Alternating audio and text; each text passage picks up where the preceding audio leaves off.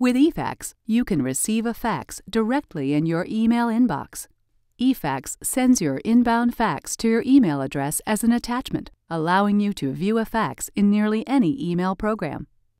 To view a fax received in your email, log into your email account.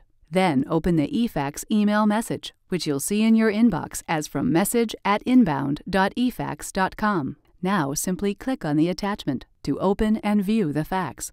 If you can't access your email, you can also find a copy of your inbound fax in your eFax Message Center. To view a fax received in Message Center, log in to eFax My Account at www.efax.com/login.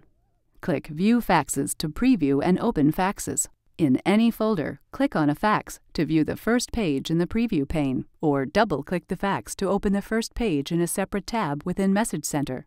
To view the entire document, click to open the file attachment.